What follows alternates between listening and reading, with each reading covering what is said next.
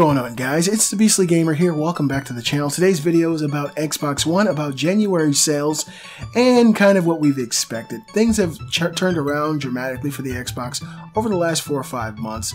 It seems like they've kind of settled back into their old position, and things are kind of going the way they've been going for a majority of this console generation, and I will drop a link in the description. Xbox One faces a familiar sales story in January. This is starting to become a tradition. Microsoft announces record sales of its Xbox One consoles, but still manages to fall short of the PlayStation 4.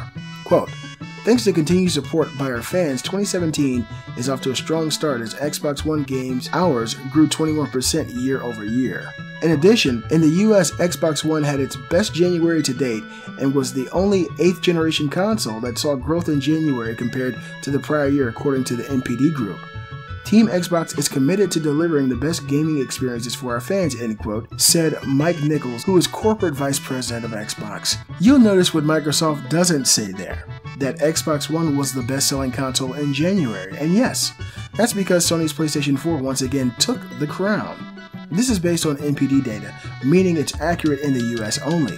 As you may recall, Xbox One experienced its, quote, biggest month ever for sales in the US, end quote, in December, and that like this past month, it was the only current generation console with year-over-year growth, and yet it fell short in December too, and in November as well. Yikes. As I noted last month, the silver lining is that Xbox One looks great if you look at the wider time period.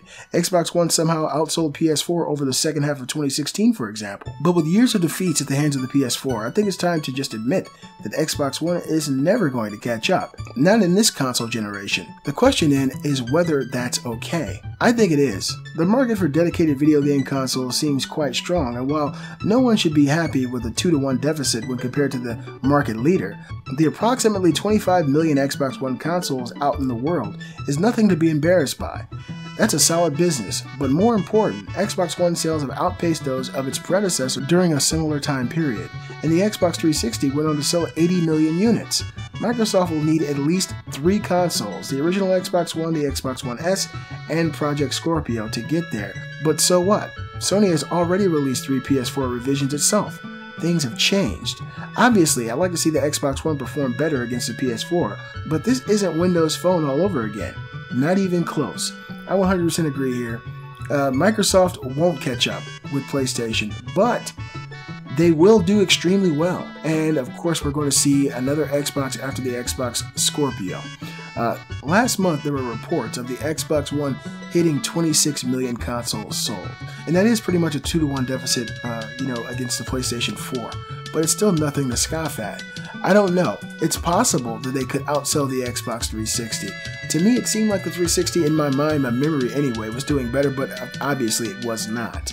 The 7th generation console life cycle lasted like 8 years. We're only into like year 3.5 right now, so we got plenty of time for this thing to really hit its stride. And I think the Xbox Scorpio is going to make some really big differences when it comes to those sales numbers.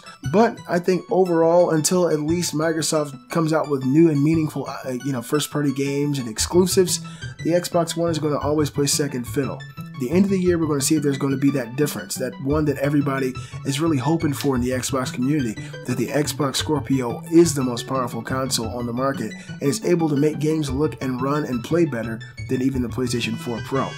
I'm optimistic. I will own my Xbox Scorpio. I have a PS4 Pro now, so the future is bright for gaming. The future is bright for Xbox, and it's very bright for PlayStation. You guys let me know what you think in the comments below. Do you think the Xbox One brand will outsell and outpace the Xbox 360 by the end of its life cycle? Now, they're saying that the life cycles won't be as long. Let me know what you think in the comments below. Be sure to give a thumbs up, show support for the channel, join the Facebook group, follow me on Twitter, and you can support the channel at beastlygamer.com. Check out my website, guys. I'm the Beastly Gamer, and I'll see you guys next time.